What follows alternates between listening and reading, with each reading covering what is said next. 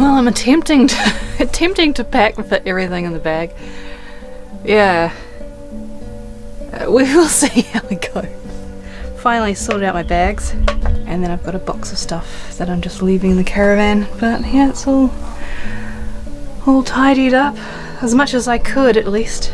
And that's it. I'm attached. I'm ready to go. Last drive today.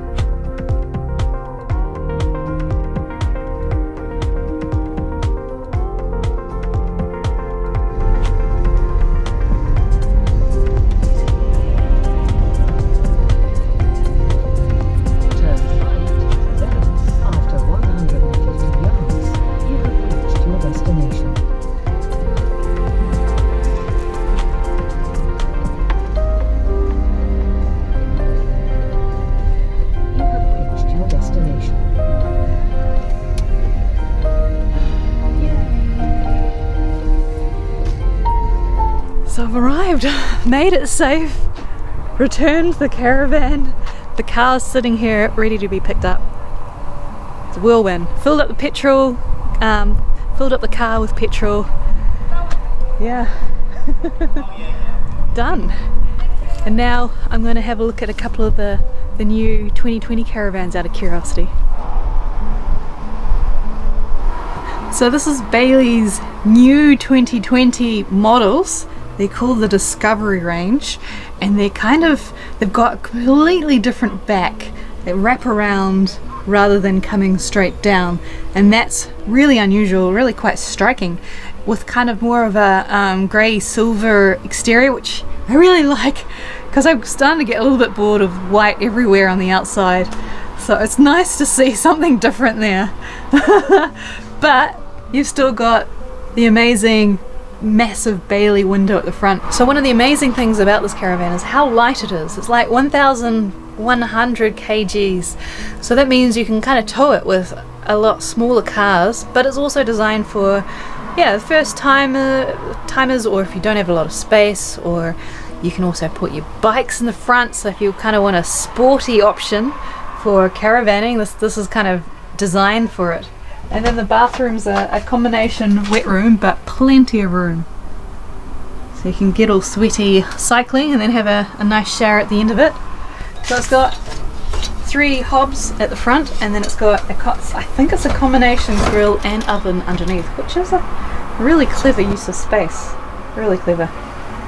And then the normal kind of sink, and then a bit of space at the back for your kettle, etc.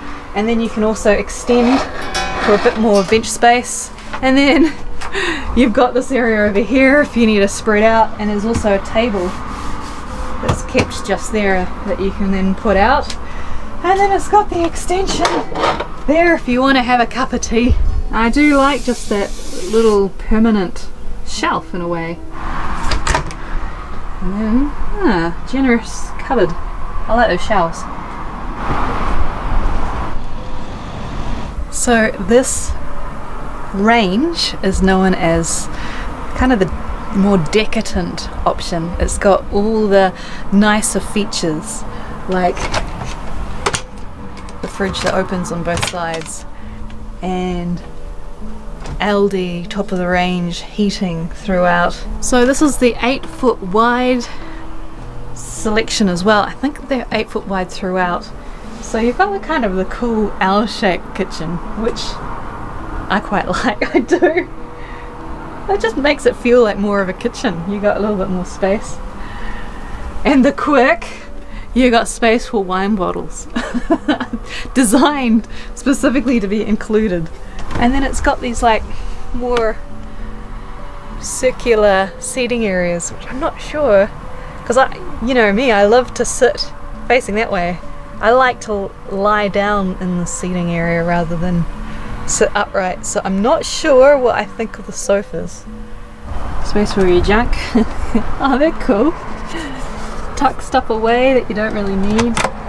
That would be handy, instead of just sitting spread out near the entrance like I did. And then they've gone for a fancy looking splashback. Oh, that's nice. I like that.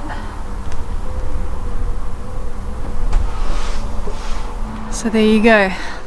You've now seen the Phoenix that I've been in for the last couple of months, then the entry-level cheaper Caravan, the Discovery, and now the Acadia, I think it's called, which is the expensive model with different layouts. So I think apparently there's 3 in this range as well.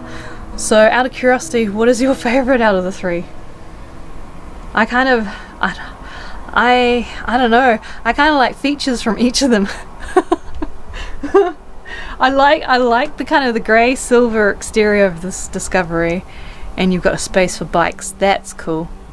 And I kind of like the simple cupboards. But I like the L shape here, and if it's got like really good heating, that sounds good. And these fridges are kind of an awesome feature.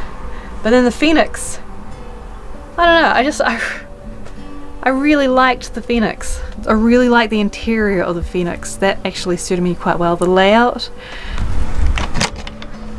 Oh, space for shoes. Oh, that is an awesome feature, because it really annoys me that all my dirty shoes end up just clogging the entranceway of my Caravan, and just to have a space near the door to put your shoes would be amazing. And they've got it. They've got it. Well, this is it. Got my luggage. Waiting for the Uber and going to the train station. Heading to London.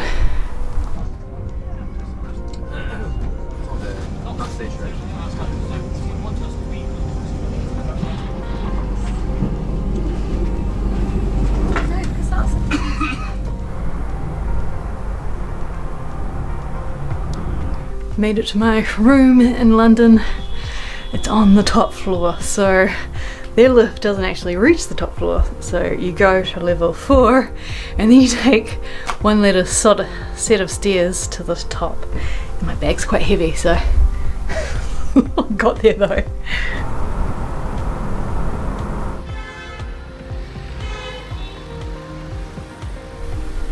And I explored London for a couple of days before jumping on the plane and heading home.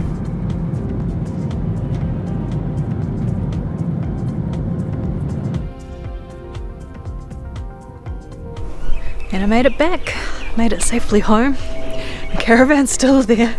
It's just completely covered in spiderwebs and it needs a really good clean, but ready to hit the road and carry on with my New Zealand adventure. And I can't wait to share with you my New Zealand content. Plenty of exciting things to come.